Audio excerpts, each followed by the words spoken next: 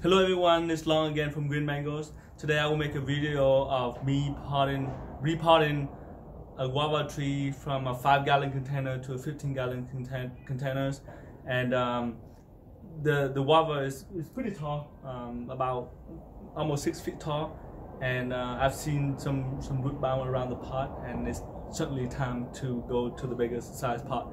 So I'll flip the camera around and I'll show you the tree, and I'll show you the container, the new pot in which I will repot it in.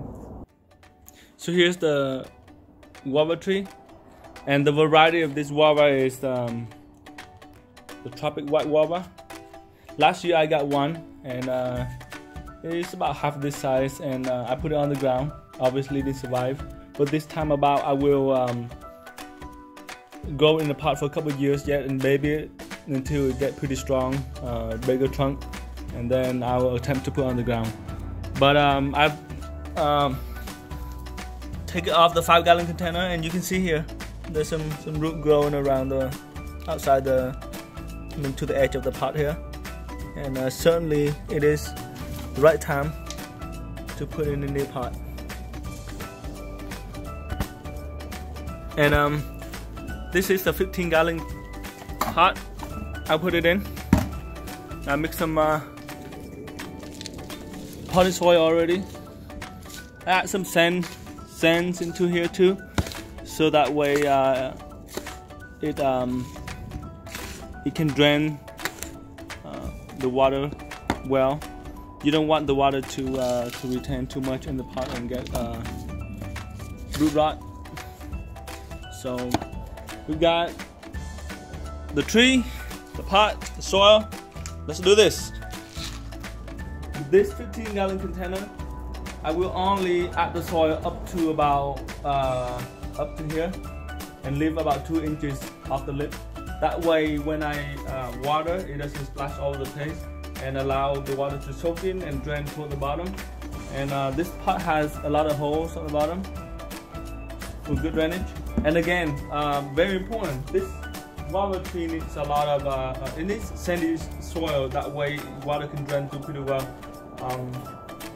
So with that being said, I will put this pot down and add some soil to the bottom.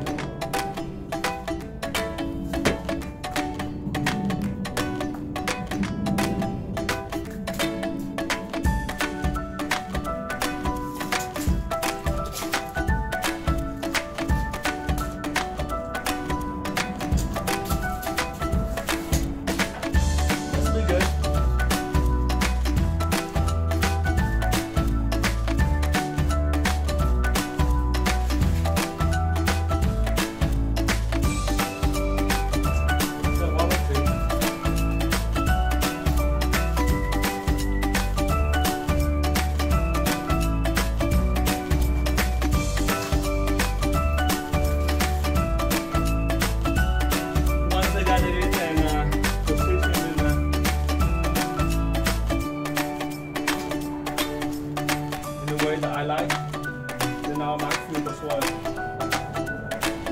Okay, that's pretty centered.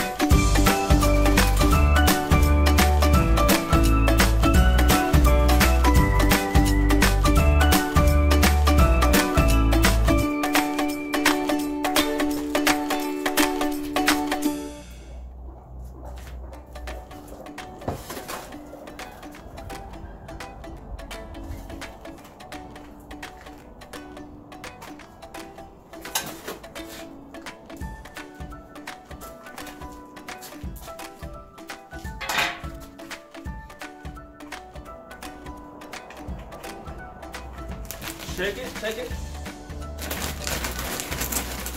to the soil, to the window, no bubble, and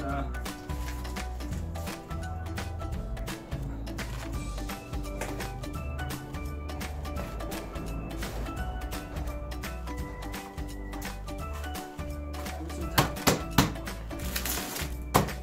Put on the top.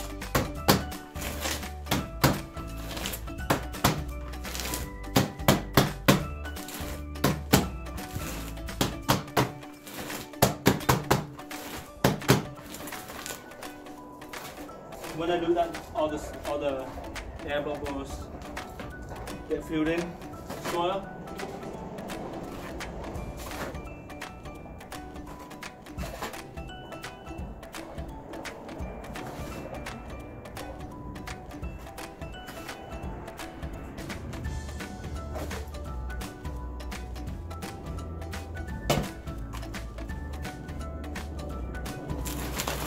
One more time.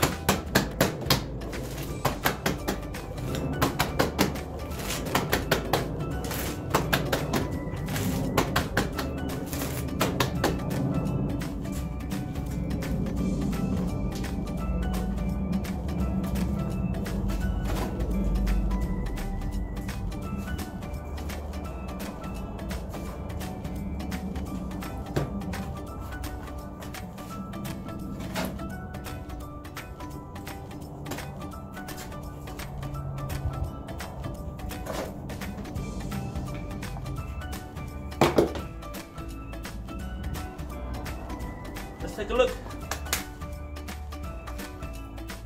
The tree is in the center. It's good.